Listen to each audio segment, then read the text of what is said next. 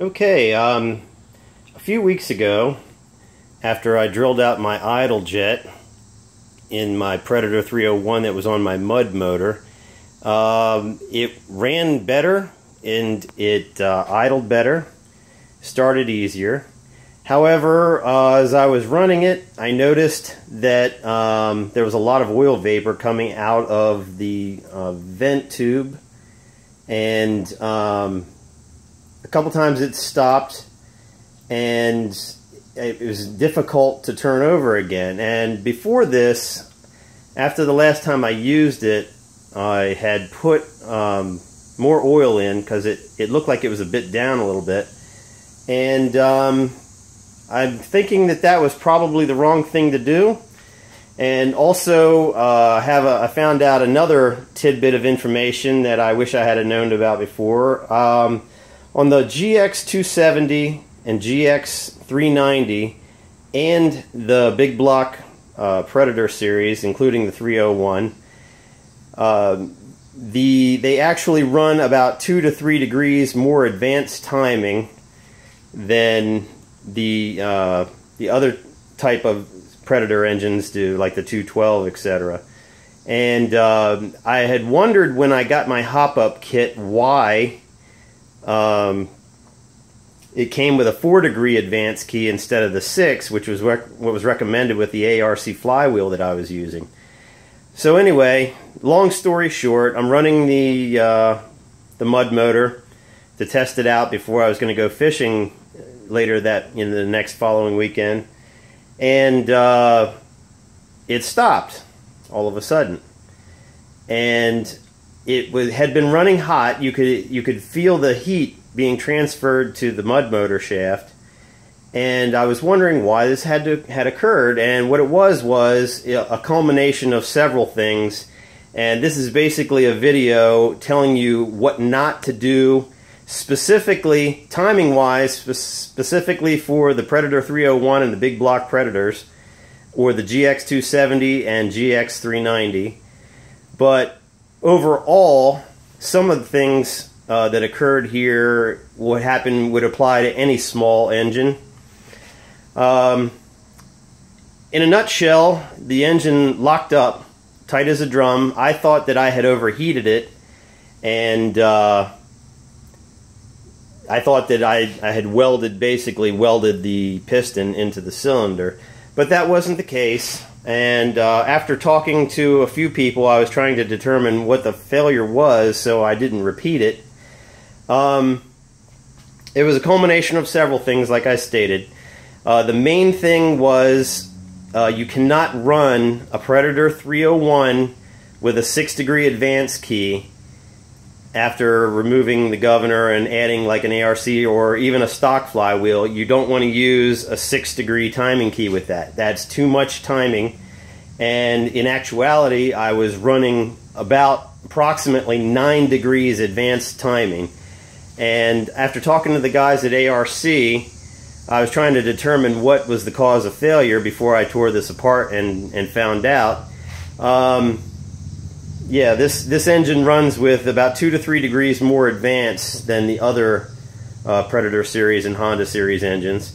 So if you're running a 6-degree key, you're running actually about 9 degrees of timing, and in you have reduced air being blown over the cylinder head, and the engine's going to run hotter. In a nutshell, that's way too much timing for this engine.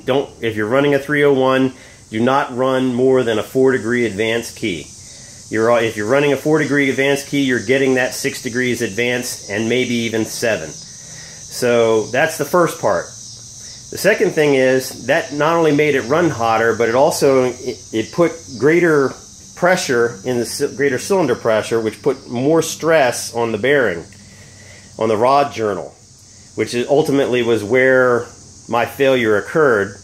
The other problem was I was running too much oil.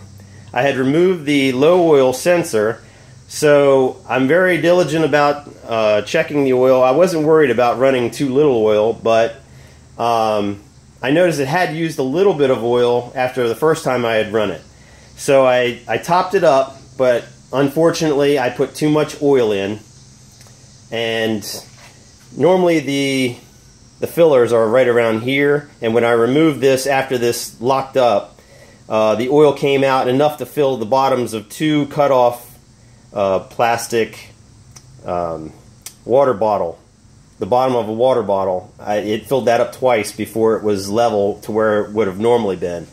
So I was running way too much oil, and when you do that, you can basically, it whips the oil into a froth and aerates the oil, so you're not getting the same degree of oiling to your bearings as you would with if it has the proper level of oil. And in a small engine like this, it's also detrimental, because if it's putting out more heat like this one was, that oil doesn't really have anywhere to go to be cooled.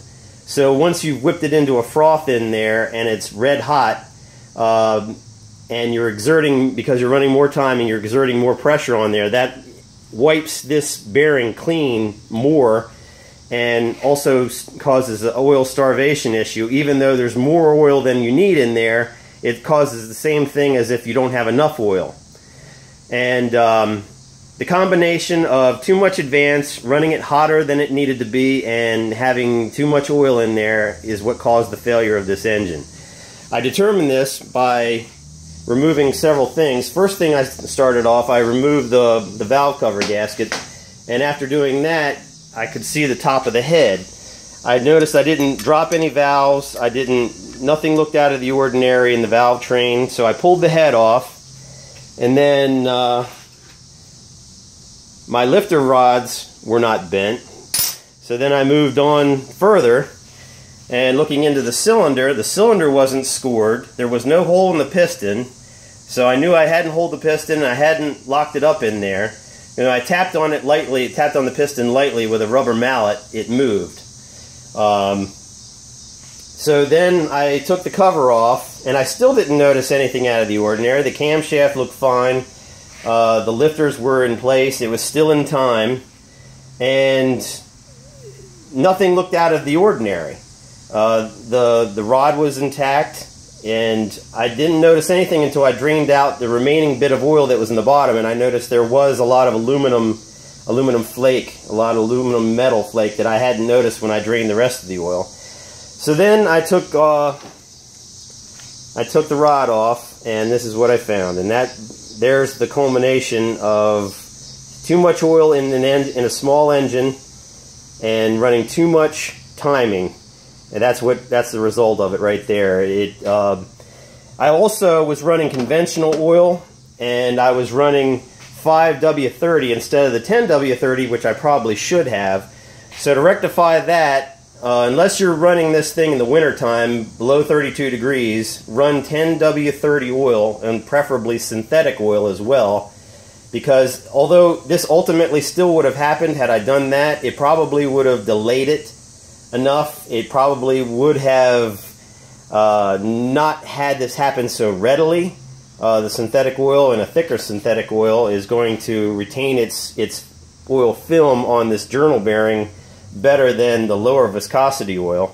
So that's another tidbit. Run 10W30 in these engines, regardless if it's conventional or synthetic, preferably synthetic.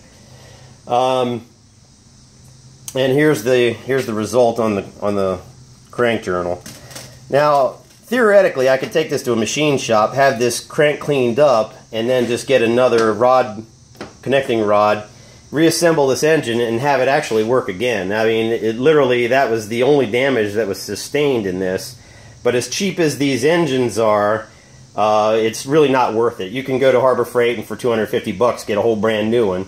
And that will take me to the next video that I'll have describing my next problem that I encountered when I went to get a new 301 engine.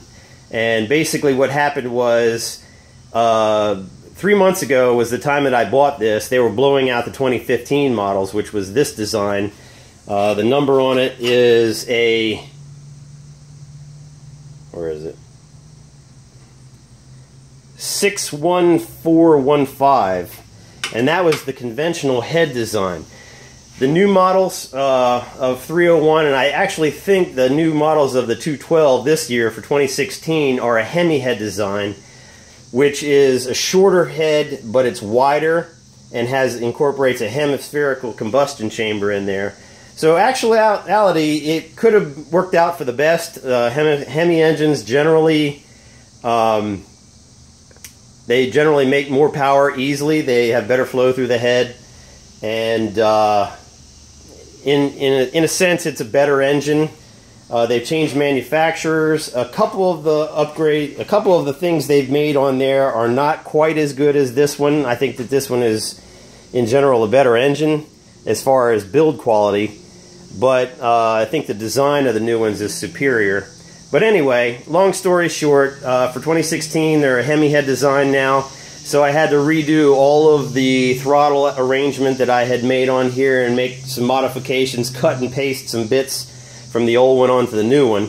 And in the next video, I'll outline the changes between last year's model and the current model. But for now, that's all I have to say about this. Like I showed, you know, two things you don't want to do. Don't run too much timing in a Predator 301. Nothing more than a 4-degree advance key, for one, especially in a mud boat motor, because you're not going to have as much air flowing around the engine as you would in, say, a high-performance go-kart application. And secondly, don't run too much oil. It doesn't matter what small engine it is in that instance. Do not run too much oil in the engine, or this is going to be pretty much the result. That's all for now. Next video will outline the differences between the new and the old Predator 301 series of engine.